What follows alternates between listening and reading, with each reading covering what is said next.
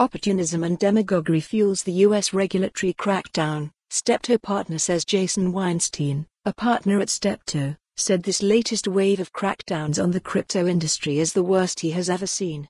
Political opportunism and demagoguery are the largest drivers of the regulatory crackdown and federal banking restrictions on U.S.-based cryptocurrency companies, Jason Weinstein, a partner at Steptoe, said during a panel at Consensus 2023.U.S.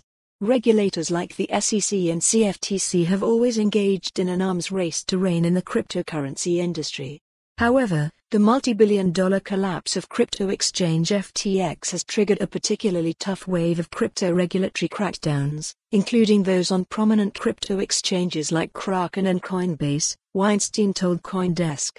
"I was at the Department of Justice, DOJ, for 15 years, and I've never seen a circumstance in which agencies tripped over themselves so aggressively to show how tough they can be on a lawful industry," said Weinstein. Recent attempts to strong-arm the industry have also affected a large swath of the industry, including both centralized cryptocurrency exchanges and decentralized finance protocols.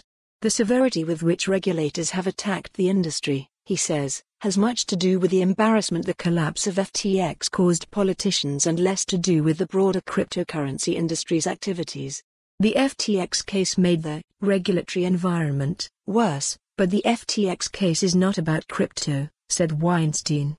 It's about good old-fashioned fraud and self-dealing, the same kind of SD we saw in Enron.